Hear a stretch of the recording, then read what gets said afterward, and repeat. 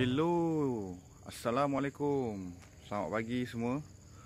Okey, hari ini saya akan berbicara tentang pengalaman memiliki motosikal Benelli TNT 25. Jadi sebelum saya berbicara dengan lebih lanjut, jangan lupa subscribe pada channel saya dan hit notification button untuk dapatkan update di masa hadapan tentang genre ini. So, pengalaman ini merupakan pengalaman jujur saya memiliki motosikal ini hampir 4 tahun. Kenapa mesti 4 tahun baru buat review? Saya rasa 4 tahun itu sudah cukup jujur bagi saya untuk memberikan review tentang motosikal ini secara jujur dan matang. Okey, baik. So, saya akan pecahkan review saya ini kepada beberapa kategori, iaitu daripada segi design, spesifikasi enjin, pengalaman menunggang motosikal ini dan juga after service. Okey. Baik, so sekarang ni kita lihat daripada segi interior dulu, luaran. So kalau anda lihat di sini, design motosikal ini dia merupakan naked bike, kategori naked bike, dan design dia bersegi. Dan sebenarnya Benelli mengambil rekaan ini daripada banyak elemen.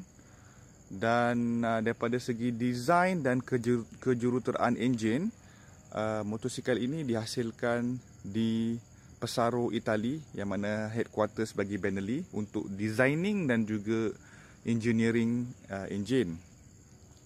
Tapi daripada segi pembuatan, penghasilan motosikal ini ianya dibuat di China, kerana pemilikan Benelli terhadap saham motosikal Benelli ini melebihi 50% dan boleh dikatakan besar juga jumlah saham, dan bagi mengurangkan kos ianya merupakan pemasangan di China. Baik, kita lihat daripada segi hadapan dahulu.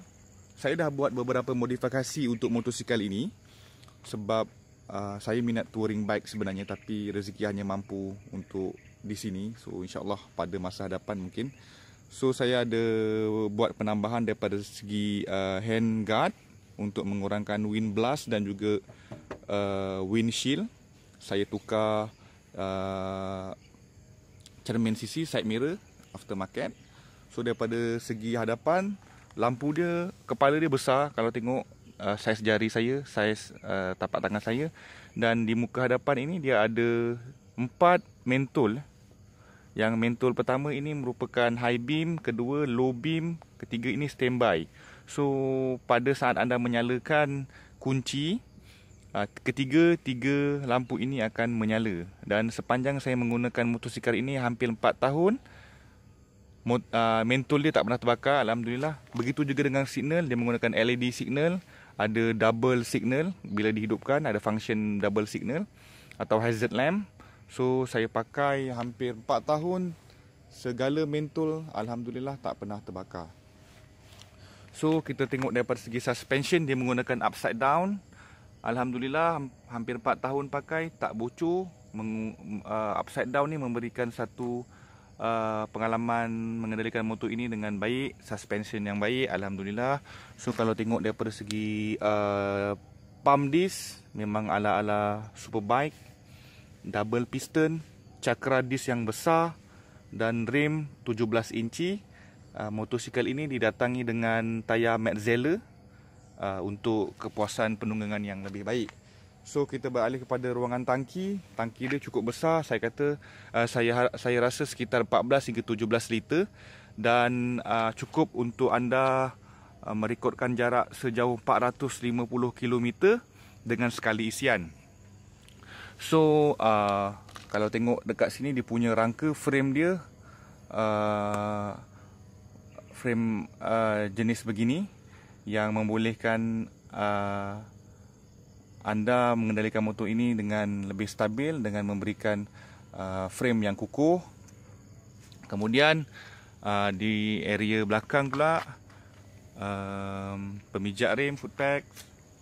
So daripada segi seat pula, seat depan dia tebal, sesuai, namun di belakang ni ada sedikit kecil. pengalaman saya menunggang motosikal ini bersama pilihan saya, iaitu wife saya ketika kami cross border ke Thailand. Saya beli satu bantal kecil untuk saya letak di atas untuk memastikan wife saya dapat duduk dengan keadaan yang selesa. Tayar belakang juga 17 inci dan saiz dia agak besar juga, sesuai dengan kapasiti motor ini untuk tunggangan jarak jauh dan juga mengambil corner di kawasan-kawasan berliku. So ini dia punya exhaust masih standard dan ada satu tabung tengah di bahagian bawah motosikal ini, dan ada kita panggil bullet tu atau bom, dan terus disambungkan ke blok motosikal ini. Daripada segi sudut kanan, begini bentuk dia, dan maafkan saya sebab ada sedikit kekotoran kat sini, baru saja kena. Saya pun sekarang dah jarang basuh motosikal ini, tapi nak basuh motosikal ini tak ada masalah. Cuma minta orang yang basuh tu jangan sembuh bahagian bateri dan juga kepala lah, sebab motosikal ni banyak sensor. Kalau anda nak tahu, dia ada clutch sensor, dia ada gear sensor, dia ada banyak sensor. So daripada segi safety tu dia memang agak bagus. Okey. Motosikal ini daripada segi enjinnya pula, dia berkapasiti 249cc, dibundarkan menjadi 250cc single cylinder, dan motosikal ini boleh menghamburkan kuasa sebanyak 25.5 horsepower, dan ianya merupakan single cylinder dengan teknologi Dodge, yang mana walaupun ianya single cylinder tapi torque dia agak kuat, dan juga ianya boleh mengeluarkan horsepower sebanyak 25.5 seperti yang saya katakan tadi. Dan walaupun enjinnya single cylinder, tapi enjinnya sangat responsif, yang mana jika anda ingin melakukan overtake atau memotong, tak ada masalah tanpa memerlukan anda menukar gear yang terlalu rendah. So dia 6 speed, dan kapasiti enjin atau oil engine adalah 1.25 liter sahaja. Dia tak besar enjin dia. So daripada segi penukaran minyak, anda tak perlu beli banyak-banyak. So beli 2 botol, isi satu habis, satu lagi botol anda boleh ulang sebanyak 3 atau 4 kali. So untuk penukaran di masa hadapan, anda hanya perlu beli 1 botol sahaja. Okay, so itu berkaitan dengan enjin. So kalau nak lihat daripada segi panel atau cluster panel dia adalah begini. Mana kuncinya, kejap. Okey.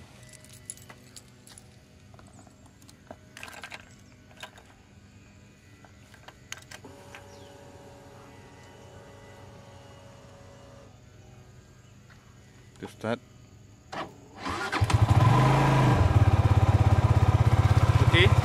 Untuk Benelli ni, dia ada satu identiti untuk enjin Benelli, iaitu bunyi enjin dia. So kepada bakal pemilik motosikal Benelli TNT 25 atau apa sahaja motosikal jenis Benelli, jangan risau kalau anda rasa bunyi dia agak kasar atau garau, sebab ini adalah identiti motosikal Benelli.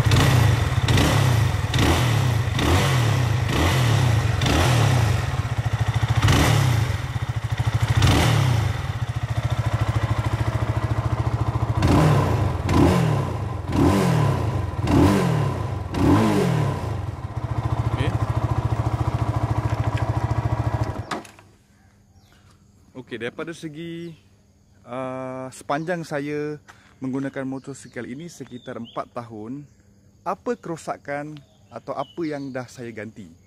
Okey. Baik, saya akan cerita satu persatu.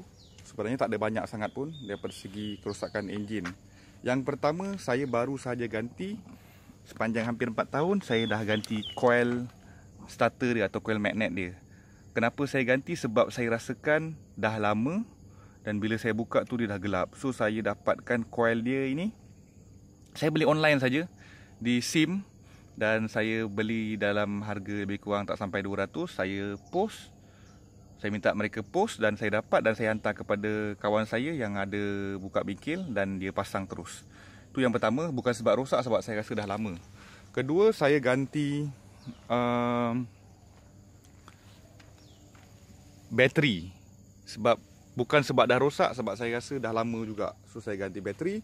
Brake pad depan belakang saya ganti. Saya beli online saja. Spare part tak ada masalah, beli online saja. Dan ada satu saya buat modifikasi atau upgrade. Motosikal ini adalah motosikal keluaran first model, yang mana dia ada satu isu berkaitan dengan water pump, kerana water pump dia kecil sedikit. Dan pada jarak lebih kurang 8,000 km, dia punya oil seal akan mudah, bukan mudah lah, 8,000 tu mungkin jangka hayat dia akan sedikit koyak, dan water coolant boleh basah lah, dia akan meleleh sikit lah, tapi tak banyak. Tapi untuk model yang baru ini, Benelli dah buat satu penambahbaikan, dah tak ada lagi isu tu. So kami yang menggunakan first model ni ada isu tu. So saya rasa macam malas nak tukar-tukar. So saya beli casing yang baru dan set water pump yang baru. Dia percuma, dapat sekali. Beli je casing tepi, dia percuma water pump yang baru. So saya beli dekat online, Zhanjiang di China. So sekitar, saya pun tak ingat harga dia, saya beli campur-campur. So saya dah ganti, so dah tak ada masalah lagi. Okay, berkaitan dengan itu. So yang lain-lain tak ada masalah. Saya rasakan sepanjang hampir menggunakan 4 tahun ini, dan saya gunakan motosikal ini untuk jarak yang agak jauh dan tunggangan harian. Okey. Pattern penunggangan motosikal saya ni adalah, yang pertama adalah long distance. Itu yang pertama, sebab tu awak tengok motosikal saya ada box, dan juga saya letakkan windshield dan juga handguard. Saya memang minat jalan jauh, saya suka explore. Yang kedua untuk touring. Yang ketiga untuk saya pulang ke kampung daripada Melaka ke Shah Alam. Saya balik seminggu 2 kali, so ulang alik lah lebih kurang. So untuk jarak tunggangan yang paling jauh saya buat adalah ketika saya ke ekspedisi pertama adalah mengelilingi Malaysia sebanyak 2,415 km. Itu yang paling pertama jarak jauh yang saya buat. Dan saya pernah melalui banjir yang tidak sengaja. Saya jalan naik motor, kemudian saya rempuh banjir. Saya ingat banjir itu cetek, tapi dia dah hampir parat tank. So saya redah je naik motor ni. Alhamdulillah tak ada rosak, tak ada apa, mati pun tak. Basuh pun saya basuh je. Hujan saya tak pernah tunggu bawah jambatan, saya bawa saja. Saya memang tak manjakan motor ini. Saya memang lanyak motor ni, memang teruk-teruk. Okey. Saya tak adalah orang kata nak jaga sangat, sebab motosikal ni pun saya beli memang saya nak test durability dia. Kemudian jarak tunggangan yang jauh saya buat kedua adalah lebih kurang 1,600 atau 1,700 km. Saya pergi ke Thailand pada ketika itu bersama pilihan. Okay. Dan saya dah bawa motor ni pergi Genting Highland, sebab saya duduk di Melaka. Saya dah pergi Genting Highland, Cameron Highland, Mersing, dan banyak tempat lah saya pergi. So alhamdulillah saya tak pernah tersadai tepi jalan. Saya tak minta, tapi alhamdulillah sepanjang saya guna motosikal ini, saya tak pernah tersadai di tengah jalan sebab rosak. Okay. Sebab tu saya rasa berpuas hati saya menunggang motosikal ini. Dan saya tidak dibayar untuk membuat komen ini. Ini merupakan komen yang jujur pernah saya berikan kepada penonton semua. Okay. Isu-isu lain tentang motosikal ini yang boleh diimprove oleh Benelli. Okay. Saya rasa in terms of electronic parts lah. Mungkin electronic parts tu mereka perlu improve. Tapi saya nak cakap, problem pun saya pakai alhamdulillah tak ada masalah. Tak ada apa yang teruk-teruk saya alami. Dan berdasarkan kawan-kawan saya yang lain pun, mereka pun happy menunggang TT. Lepak-lepak tak ada masalah. Dan mungkin saya nampak Benelli dah melakukan banyak penambahbaikan daripada segi kualiti. Okay, speaking about after sale, pengalaman saya ada 3 pengalaman yang menarik tentang after sale. Pertama, ketika saya buat kembara mengelilingi semenanjung Malaysia, saya punya gear level tu tercabut. Gear level tu dekat bawah ni tercabut. Saya call center ketika itu, saya di Shah Alam, center di KL. Mereka menghantar gear ni, gear lever ni, yang batang bawah tu. Mereka menghantar unit servis mereka ke Shah Alam. Masa tu saya tak ingat nama dia siapa. Dia naik motor FI daripada KL datang, sanggup pasang benda tu. Okey, saya rasa alhamdulillah okey. Yang keduanya, ketika saya mengalami kebocoran oil seal di water pump, saya tak call pun after sale ataupun office mereka. Saya just cerita dekat dalam grup WhatsApp. Dia ada grup WhatsApp kan.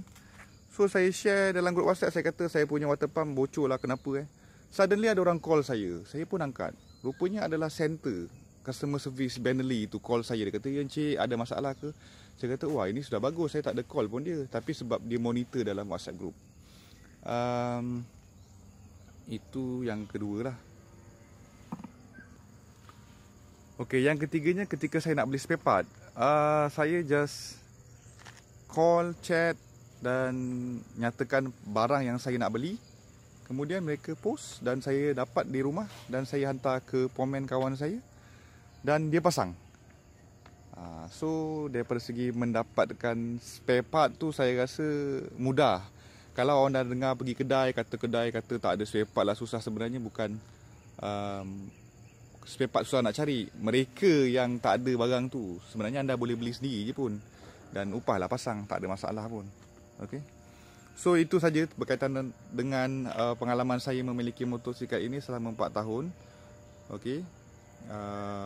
Kalau ada apa-apa pertanyaan, anda boleh post di ruangan komen. InsyaAllah saya akan try untuk jawab secepat yang boleh. Dan jangan lupa subscribe dan hit notification button untuk dapatkan update yang akan datang. So kepada bakal pemilik motosikal Benelli ini, adakah motosikal ini berbaloi untuk dimiliki? Ya, saya katakan ianya berbaloi dan saya tidak dibayar untuk mengatakan atau membuat komen ini. Ianya berbaloi sebab pada asalnya saya nak beli motosikal FZ 150, tapi saya tengok bajet lebih kurang sama je. Saya pun mencuba memberanikan diri memiliki motosikal yang saya tak pernah pakai pun sebelum ni. Bila saya pakai, alhamdulillah, dia memberikan saya satu tunggangan yang baik, satu pengalaman riding yang bagus, dan yang paling penting, dia sangat menjimatkan minyak. Okay? So you boleh pergi 450 km dalam capacity engine, dalam acceleration lebih kurang 100, 120, 130, 140. Dan berapa laju saya bawa di highway, sekarang ni saya memang bawa 150 je, 150 km, 140 sebab nak cepat sampai kan. Okay. So berapa top speed dia? 150 hingga 160 km, dan dia akan ada cut off kat situ untuk jaga enjin dia. Okay. So itu saja berkaitan dengan motosikal ini. So maintenance okey, murah, minyak jimat, speed okey, engine responsif, quality engine pun okey. Dan yang paling lupa saya nak highlight tentang salah satu kualiti dia adalah warna dia.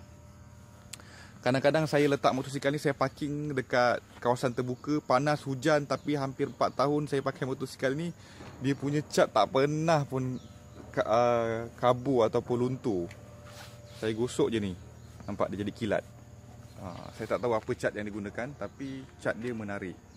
Rekaan cantik, luaran cantik, enjin alhamdulillah boleh diterima, low maintenance, jimat minyak, spare part masih ada, tak ada masalah. Call saja, mereka boleh post, bawa ke dealer ataupun mekanik, pasang sendiri. Join group sangat aktif, sangat responsif kalau ada apa masalah. So saya rasa itu saja yang boleh saya katakan tentang motosikal ini. Boleh beli tak? Dah boleh beli. Sebab Benelli pun dah lama dekat Malaysia. Dia dah improve banyak. After sale pun okey. Motosikal ni makin lama pakai makin sedap. Enjin dia makin lama pakai makin sedap. Nak spare part ataupun aksesori boleh cari dekat online. GV ada. So far alhamdulillah saya puas hati. So kepada siapa-siapa yang masih lagi teragak-agak nak beli, boleh gunakan pengalaman saya ni untuk rujukan anda, untuk anda faham lebih dalam tentang jentera ini. Okey, saya rasa itu saja daripada saya pada episod kali ini. Jangan lupa subscribe, hit notification button dan tinggalkan di ruang komen. InsyaAllah saya akan respon mengikut pengalaman saya. Okey, Assalamualaikum dan selamat pagi.